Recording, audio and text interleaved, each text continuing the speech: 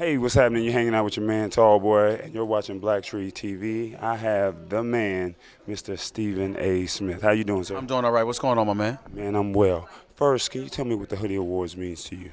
Well, I mean, I think anytime you have an opportunity to celebrate what's going on in our community, I think it's extremely important.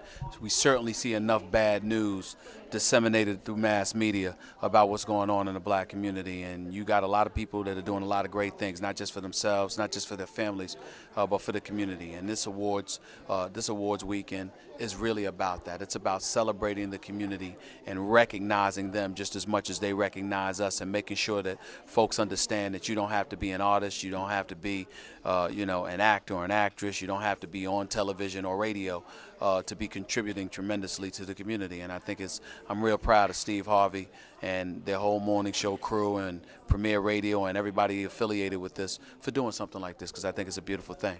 All right. Now, do you do anything in the community in regards to giving back? Well, I always do. First of all, I give my money. Secondly, I give my time. I show up to things like this. I make sure that, I march from city to city. I speak at a lot of high schools. I speak at a lot of universities.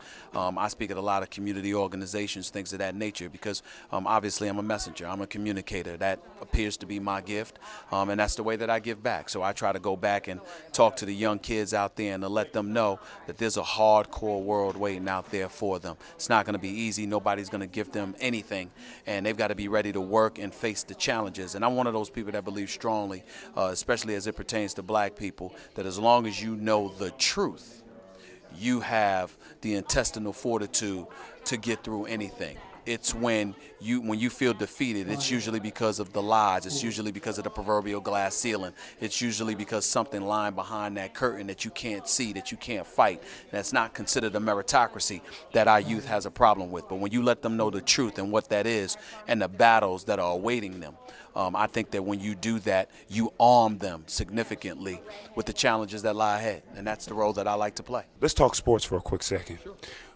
Michael Vick just came on to Philadelphia. You're from Philadelphia. Can you tell me your thoughts, and do you think it's First of all, I'm from New York City. I worked in Philadelphia for 13 years. Everybody think I'm from Philadelphia. I'm from New York City. But I will say this. It's a beautiful thing that Michael Vick has gotten a second chance. I'm one of those people who believes he deserved to be put in jail. I mean, you can't do what he did, but he did his time.